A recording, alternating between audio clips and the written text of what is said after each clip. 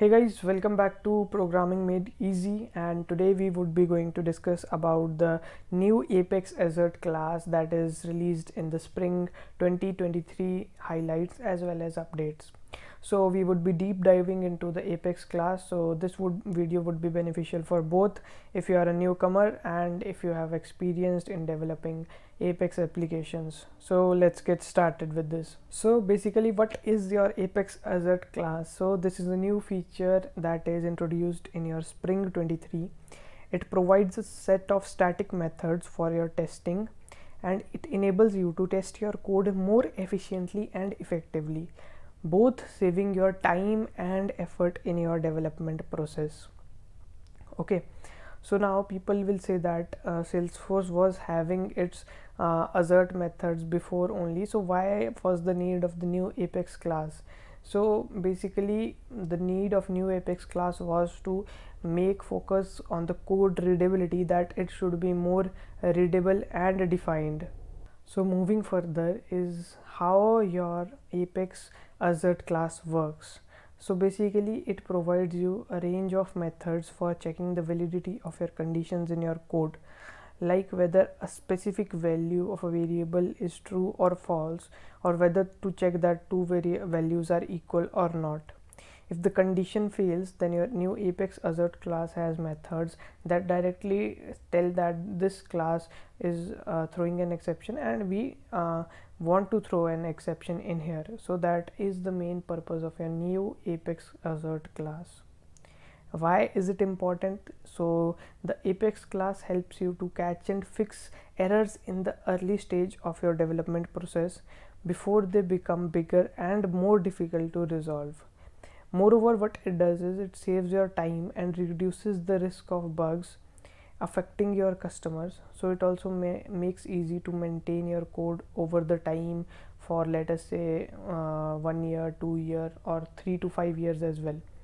Okay, so now we would be going over to our VS Code, where we would be highlighting over the examples that we have created for you. So basically, first we would be seeing our assert.fail method that we want to return a fatal error. So before we were using our previous old approach was like in our try catch block. So this is test.startTest, and let us say this is some class and a particular method of that class. Okay, and we deliberately want that this method should fail. So we just wrote system.assertFail throw custom exception, and we want to halt the execution in here, right? So this is okay. Like if you are a developer and you have developed this Apex class, so this is understandable by you. Now let us say you are having a scenario like you completed this project, handed over, and after some years or sometimes this project came back to you into your organization, and over to this project now you are not working, the other person is working.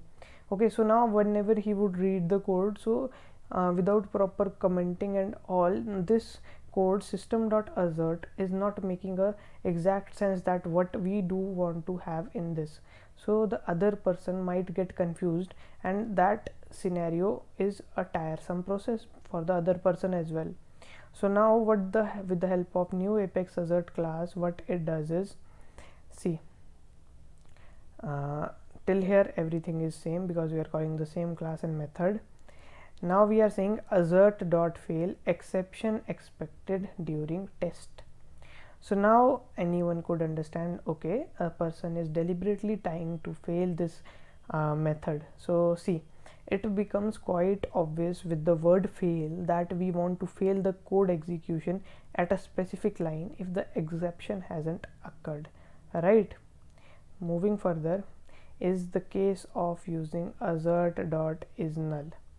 So basically, in order to add the clarity to the new way that we are developing code, Salesforce has introduced this assert.isNull and assert.isNotNull method. Okay, so how it does is like, see, what we are doing is we are creating an opportunity from the opportunity services, and this is the getting the recent closed opportunity that has just been closed. Right now assert method, see system.assert opportunity is not equal to null, and another parameter is expected the opportunity to not to be null, right? Okay, so this was using system.assert. So our new approach, what it provides is opportunity we are getting. So like see, assert dot is not null, right? So it is checking that it is not null. So if it is not null, it is okay, else while it would say that okay, this method failed or something, and this expected the opportunity to be not null. So this is an optional parameter wherever you would find this. Moving to your next case is your case number 3, that is using assert.rEqual instead of system.assertEquals. Why? Only for the purpose of clarity and make the code more readable and understandable for the other person. Okay, both of these methods, assert.rEqual and system.assert, are very similar to each other.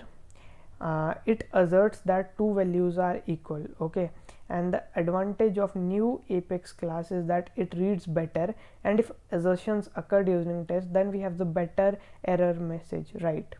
Here is a simple example that you would be seeing. So what is in here is account. We are creating an account name, we have inserted this account. So system.assert equals the expected parameter, the actual parameter, and the optional parameter is your message, right? So the account name should be test account. So okay, this is okay till now. Account is now see the new approach, created the account, inserted that. So assert.rEqual, are these things equal? So see, is this making a sense? So yeah, is now from where we got the value is that from the code readability, like how is it being a specific point specific that we can say. So yes, the new Apex class methods are point specific, right? Like now making use of assert.isTrue and instead of assert, system.assert simply. So our previous approach was just like in this we are creating a boolean variable and we are saying that Salesforce keyword contains force, that is true, right? See, so it should return 2, right? So now system.assert we used to check contains force, and this one, so is this same? No, na. So at the real time it would throw an error, but see, assert.isTrue, are both the things true? No, na. Or are both the things true? So yes, if we could say like force and force, if we match in our developer sense, so yeah, that would come up to true only. So that is the case. So I recommend using the new Apex class, assert class, just for the sake of simplicity and having more effective readable code.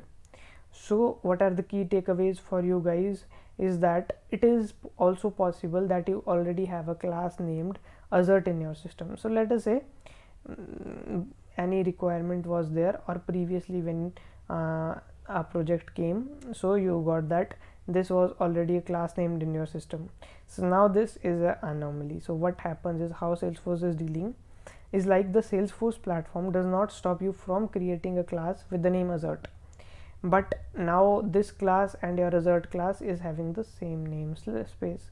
So where is the solution is that we can append the system namespace to the assert class in such scenarios, and then we could test using the new Apex class, right? So I hope you guys understood the importance of new Apex Assert class and would implement the same from today only in your Apex classes as well, or like if you are working on any previous Apex class and modifying the code and you are writing new test methods. So yeah, this is my request that yeah, you could strongly make use of the new Apex Assert class.